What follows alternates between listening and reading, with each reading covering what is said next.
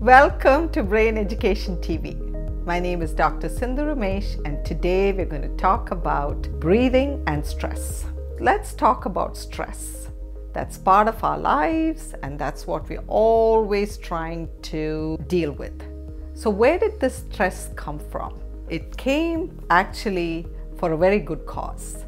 It was to deal with wild animals or problems with climate, and how our body responded in like a few seconds to save ourselves from danger. So what is responsible for it? It is called the sympathetic nervous system. So we have two nervous systems, the sympathetic and the parasympathetic, and they are known as the involuntary nervous system of our body. So what does involuntary mean? That means breathing, our heartbeat, digestion, all goes on. We don't think about it. Our body is constantly, involuntarily doing these things to maintain our lives and to sustain our digestion and breathing and heart rate. So the sympathetic nervous system is what comes into play when we are faced with danger. What does it do? It increases your heart rate, your breathing increases, increased blood supply to your brain, to your muscles, so you're ready to run, fight or flight. It's all geared up so that you're ready to run away from danger. On the other hand, the parasympathetic system is called rest and digest. That means your body is in a state of calm, your heart rate is down, your breathing slows down, you're ready to digest your food, and that is rest and digest. So essentially, both these systems have to be in balance for us to lead a well-balanced life, a balance between our mind and our body. That's what's needed. So what happens nowadays is that we have perceived stress. What is perceived stress? Work, timeline, deadlines, studies.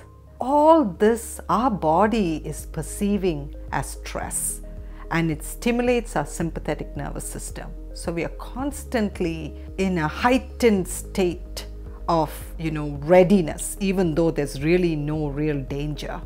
Our breathing is fast, our heart rate is fast, and we have these hormone called cortisol, which is like flowing through our body, which has negative effects on our body. It affects our blood vessels, increases the blood pressure, it affects the pancreas, and you can get diabetes. So a chronic state of stress is not good for our body. That's when breathing and the parasympathetic nervous system comes into play, and that's something we can do on our own. We don't have to depend on anybody. So how does it work? One of the most important nerves of the parasympathetic system is called the vagus nerve. So the vagus nerve is one of the longest nerve in our body. It starts in the brainstem, that's right here behind our neck, courses all the way down the body, and it supplies up to the large intestine. So while it goes down, it goes through an opening in the diaphragm. So the diaphragm is the muscle that separates the chest and the abdomen, and that is very important in breathing. That's the muscle that contracts and relaxes while we breathe. So while the diaphragm is moving, the vagus nerve that goes through the opening in the diaphragm, that is stimulated. And what happens when the vagus nerve is stimulated? You're stimulating your parasympathetic nervous system. So what does that do? It sends signals to the brain and says, okay, it's all calm, rest and digest. Heart rate comes down, breathing slows down. So we can do this anywhere. We don't have to depend on anybody. All you have to do is be present and breathe. How simple is that, right? So when you're at work or during a lecture or at home, just sit still and take some nice deep breaths. You're stimulating the vagus nerve, the parasympathetic nervous system, and you can calm down. Now let's try this for 1 minute. Take a nice deep breath through your nose